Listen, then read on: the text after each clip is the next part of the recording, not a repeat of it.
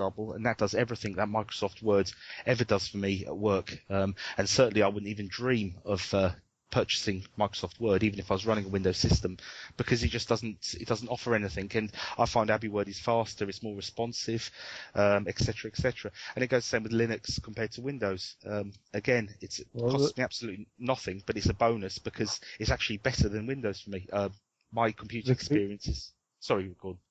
Yeah, no, sorry, I didn't want to interrupt, but the comparison, the way I see it is, if your code, if your inner workings are out in the public domain, so to speak, for people to examine and see how they work, they can't afford to be hacked, kludgy workarounds, because it's out in public view for people to criticise on. If it's closed, all you see is the end result, so it doesn't really matter how it gets there. And the thing is, with people use open source code as their portfolio, is to show people what they do. If you're going for a job and you've contributed to a lot of different projects, you can actually point them to that code and say, look at my examples of my work. You can see how I process different things, and that's how I write my code. And they are judged on that. Rather than just the output, which could be, as I say, really kind of hacked around, something that barely works under certain circumstances, but they're able to hide it because you're only releasing the binary. And even that, the license for the binary might not allow a potential employer to go and look at contributions of their work. So, yeah. And I think for anybody listening to this that maybe hasn't considered an open source solution of something, the lesson to be learned is give it a go. I mean, I certainly, and Roy and Gordon, advocate freedom of choice, and that choice comes out of obviously researching the options open to you. Now, it may well be that the solutions that you have in your organisation are the best solutions for you, but until you have a look at what the alternatives are, you won't know for definite. And obviously, when the alternatives are free and you're not going to cost anything or put any financial risk, as it were, to try those solutions, give it a go. If at the end of the day you make your decisions having tried open source, then fine. At least it's on the basis of an informed choice. And I think we all promote choice as well as the software that we speak about. So give it a go. And there's so many solutions. I mean, certainly in the home, and I don't want to harp on about this because it'll be the same as what every other Linux user and open source software user has found. There is nothing that I want to do that I can't do with my current rig. There's nothing that I remember back to being a Windows user at home and think, oh, I wish I could do that.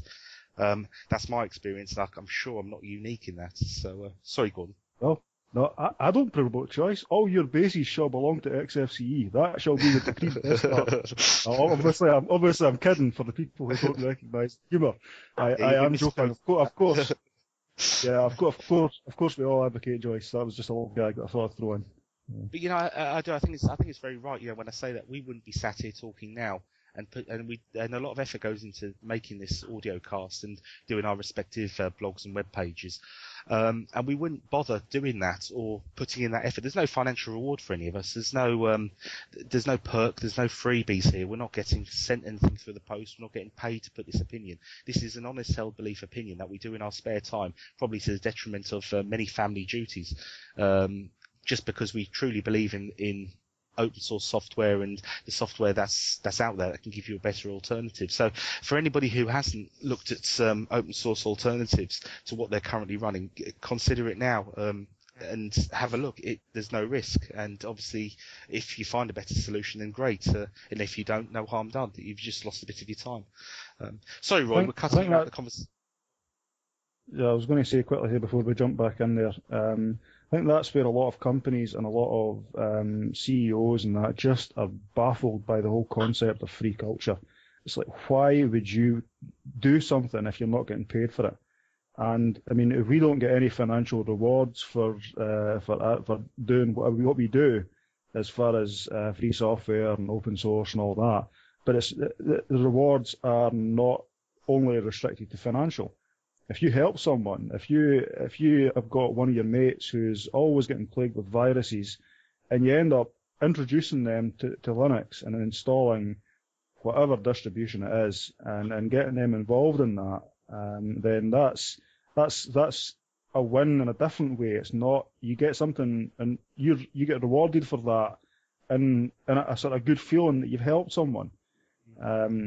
You know, and I mean, helping out, I mean, I help out in the Mint chat rooms, and people who do tutorials, I do screencasts, when you draw attention to something, when you draw attention to this new project, and you help them out, give them a little bit of publicity, because again, this could be, as I said earlier on, Identicurs, with the two guys that do that, P Squid even, and Reality, and Identica. I mean, it's something that helps them, and they help other people, and you give something back, and you see that knowledge, you're passing on knowledge and skills.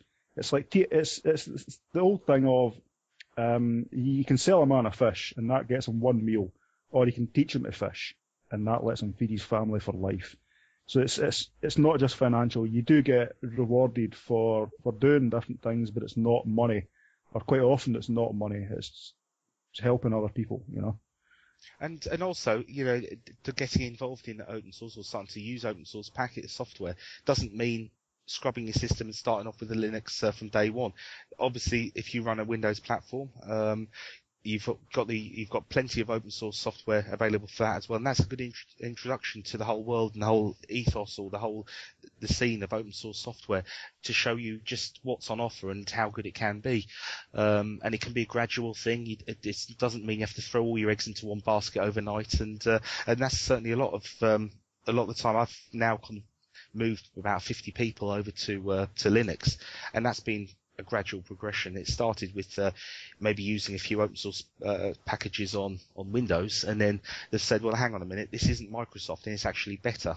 And they've seen that obviously it doesn't have to have a Microsoft name on it to work, or to function.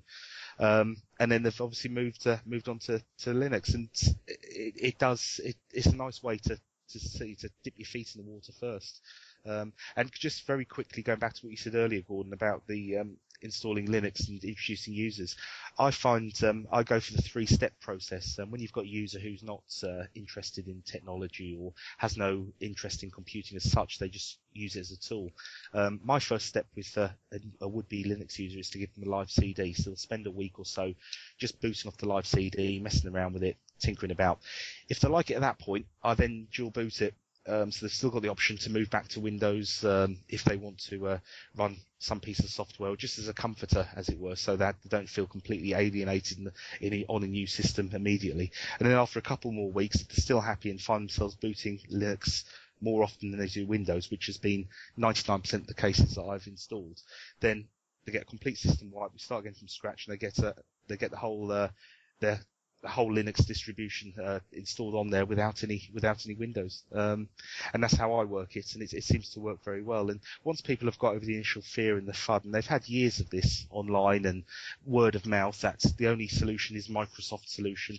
Once they get over that, actually realise, and it's a bit of disbelief at first, that something that doesn't say Microsoft on it can get them on the net and get them sending emails.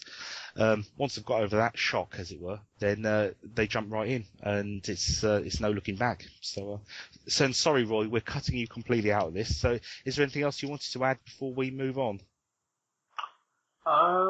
Probably a few topics which we could have covered before to do with Linux.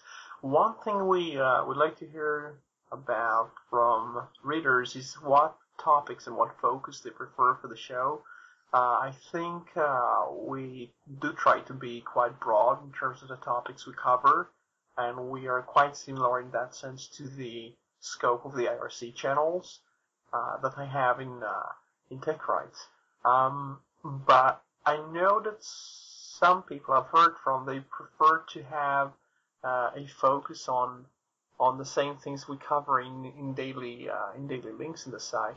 And that means we should try and go through a group of topics mostly to do with Linux, and then free software and copyrights and things like that being a sort of an aside.